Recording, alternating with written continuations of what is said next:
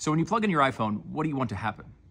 My guess is you want to charge it, right? But because of a new green environmentalist feature they've added to the iPhone without telling you, that might not actually be happening. It's called clean energy charging. And basically it tries to only charge your phone when there's like wind power or lower carbon emissions going on.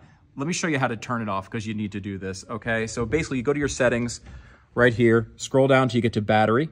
Click on battery. Now you think it's a new feature, they're all proud of it, they put it right here, right? No. You need to click through another menu, get here, battery health and charging, and here you'll see it at the very bottom, clean energy charging.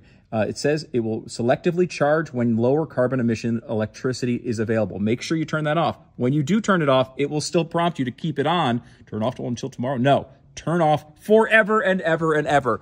Get your environmentalism out of my iPhone.